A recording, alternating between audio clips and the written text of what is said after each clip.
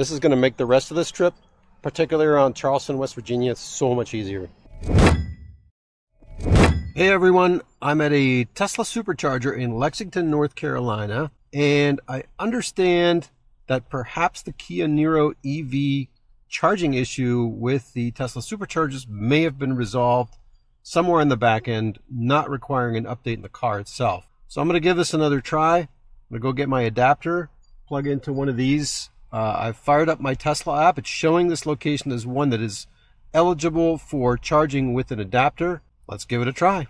All right, I'm going to pick stall 1D. I've got my Electron adapter. Hopefully this cord will reach from there over to my charge port. I'm going to pick the Lexington, North Carolina Supercharger. I'm going to say charge here. Okay, 1D. I haven't tried the length yet. Okay, start charging. 50 cents per kilowatt hour. Attach adapter and plug in. All right, let's try it. Make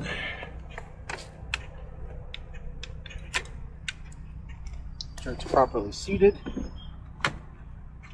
Fingers crossed. Initializing charging. May take up to 1 minute.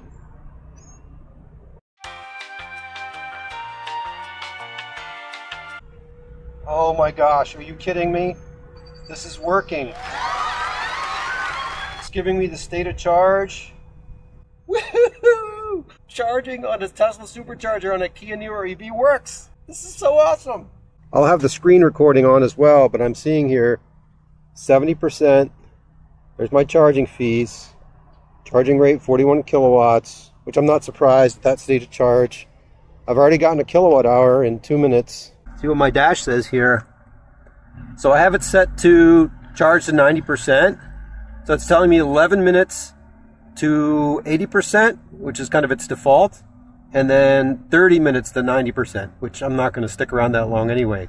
All right, those of you with Niro EVs, go get your adapters. There'll be a link in the video below. A couple good brands. I like the Electron. I like the A to Z. I've got a 5% off coupon. So I'm an affiliate, full disclosure. Go grab yourself one of those and see if it works for you. I didn't do any software updates. It must have all happened on the back end. All right, so now I want to stop the charge. So I got to go into the app, and there's a button here for stop charging. Obviously, if your car reaches its charge limit, it'll stop as well. And I could probably push one of the buttons, but I don't really like doing that.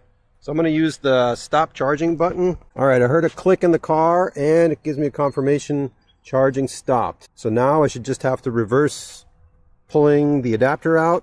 Okay, it wasn't locked into place anymore. So I got to push this release button here. Get it out. There we go.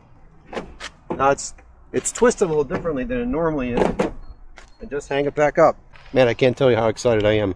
This is going to make the rest of this trip, particularly around Charleston, West Virginia, so much easier. Thanks for sticking with me on this, and we'll see you next time.